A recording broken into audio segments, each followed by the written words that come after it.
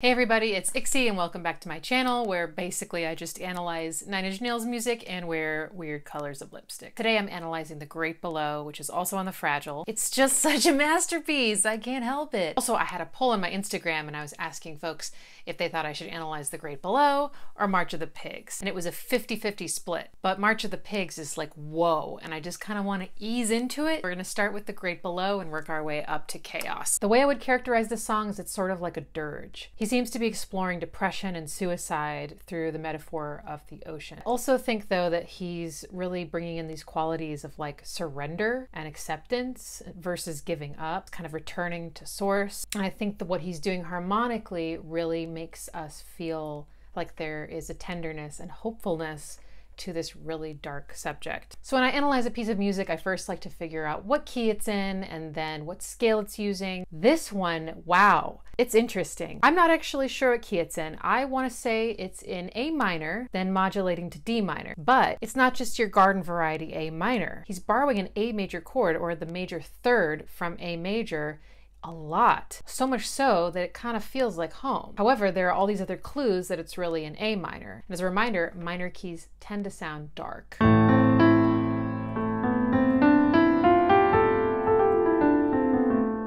A minor, A major.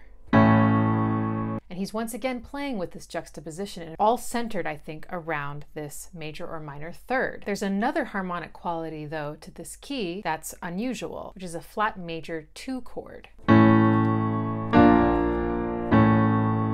These two chords next to each other is called the Neapolitan. I can't remember why. Not the ice cream, though now I want ice cream. So in terms of the chord progression, I'm not sure what chords he's really implying, but I can assume it's A major, B flat major, and G minor. But it could be major.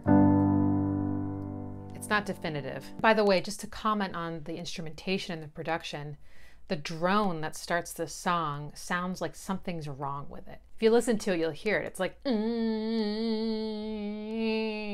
not every instrument sounds like that, but a lot of them do. There are these stringy sounding synths that your brain recognizes as strings, but then there's something off about them. There's also a piano at one point that sounds like maybe it's broken. It's really, really clinky, and it's not very tonal or musical. What does that mean? I'm not sure, but it definitely puts you off a little bit. If I were to play the scale, the 7 notes that Trent is using in this piece, I think it would sound like this.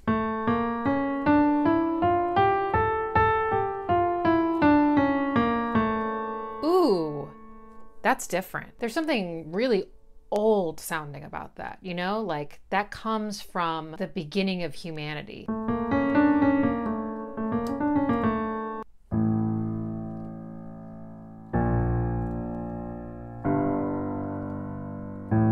That already sounds foreboding. Whenever you have minor seconds next to each other, if they're being played at the same time or consecutively, it definitely creates this feeling of like there's a darkness here.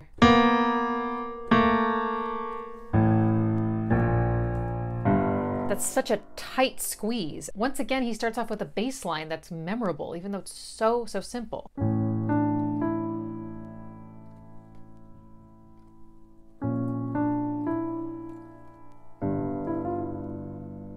Right away, you get an example of this third, this raised third, which is called a Picardy third. They just Picardied it from the major key and plopped it in. Ooh, gorgeous. So it sounds so sweet, but then not so sweet, not so pleasant. Very dissonant. Trent tone, there it is. Very unstable. Ooh. Now that's nice too. The reason that this note, this is F, sounds kind of unusual is because he's establishing this sense of A major with this major third. That note does not belong in the A major scale. It's this one. So it's just unusual, it's unexpected, it's mystical. His voice comes in at the same time as one of those sort of off-sounding string synths, And the strings are doing something interesting that I want to point out. This is an approximation of the notes they're playing.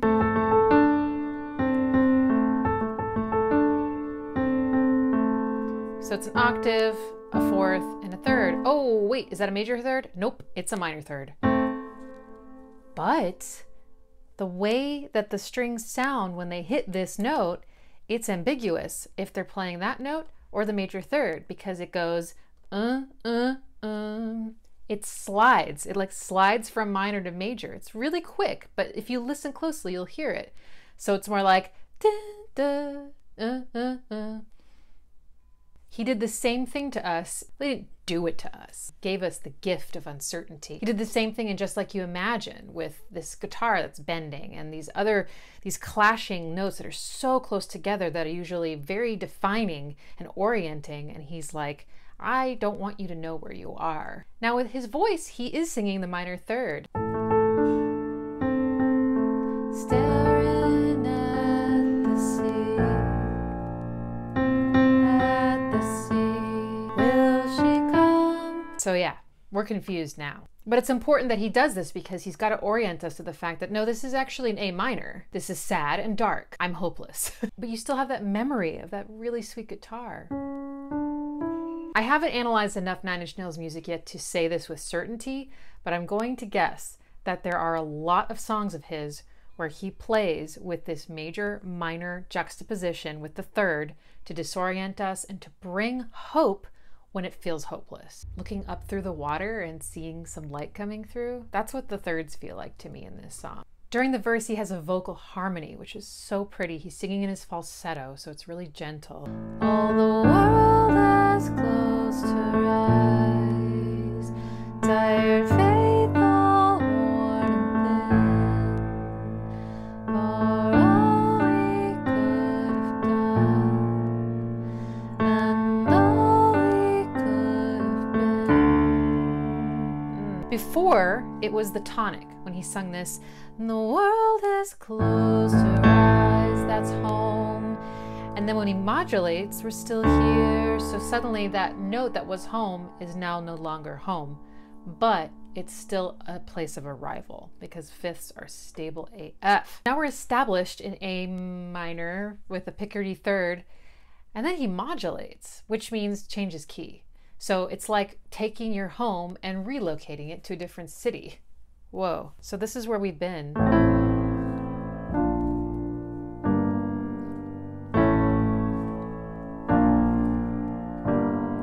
And suddenly we're here. Ooh.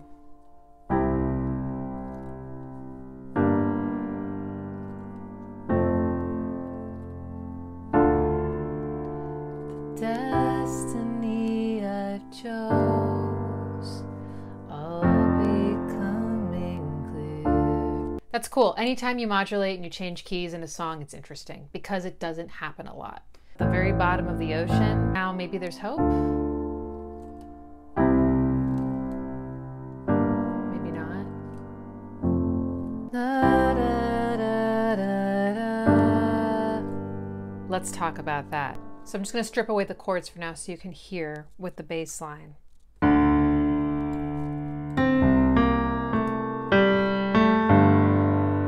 It's a ninth. He loves those ninths, and so do I. That's what's implied. That's what he's singing. A lot of tension that wants to resolve down. But it doesn't.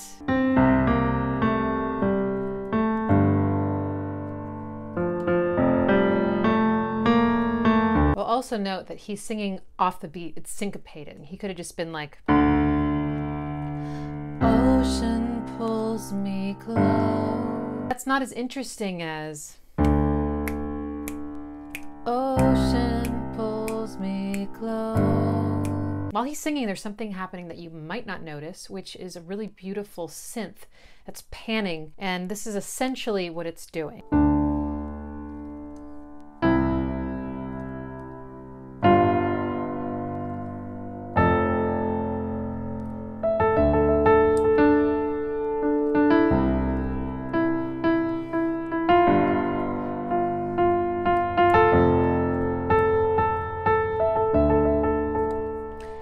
That's really beautiful because the bass line is descending and this synth is ascending. Oh, I love that.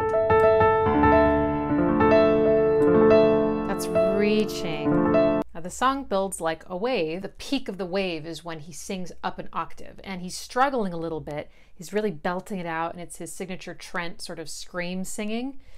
But it's a great way to build energy, to show that this is really painful, this is really hard. It's very relatable. Take my place in the great below. Okay, so now that I've ruined my voice, ow, going all the way back up here, we go here. That's an interesting relationship. Those chords are often not really together, but gosh, does that sound good. We're back at A minor major, and this really cool guitar comes in. It almost sounds again like it's from another country. Just the tone of it.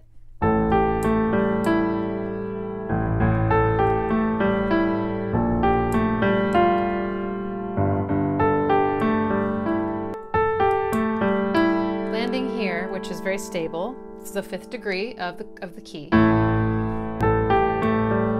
what's going to happen when we go up here? Because these notes are not really in that chord.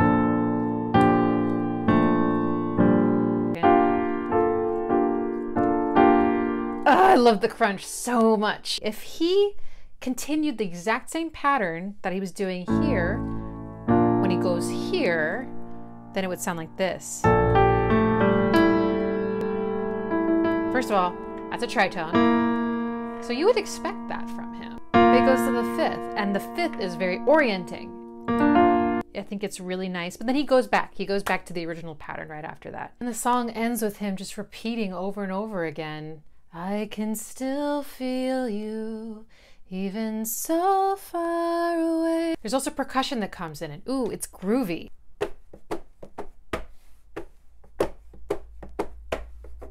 The song ends similarly in that you're not really sure where you are.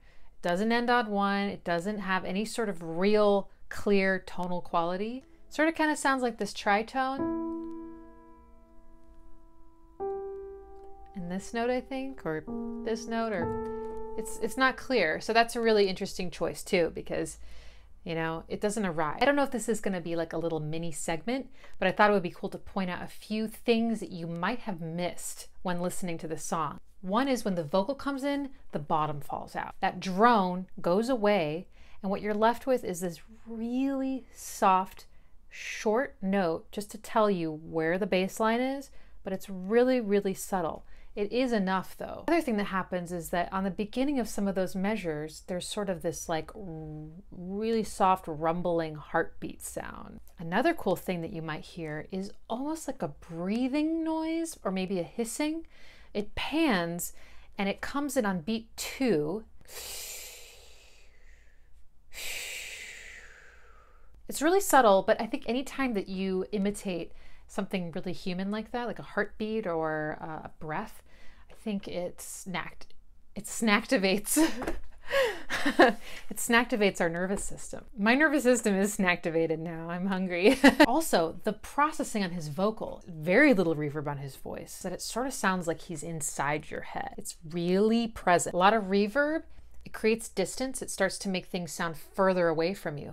So by keeping it really dry, it's like he's right here and he doesn't even have to sing very loud. It's also sort of as if they cut some of the high, sort of exciting frequencies of the voice. You could still hear his like breathiness, but almost sounds like he's singing to you through a radio or something. I kind of picture myself like on the surface or somewhere else in the ocean, and he's singing this suicide note to us through this intercom or this radio. I'm sure I'm reading too far into it, but I thought that was an interesting choice. If you like this video, thumbs up, subscribe, etc., etc. YouTube, and I hope that you will tune in next week. Step right up! Thanks so much for watching. Bye.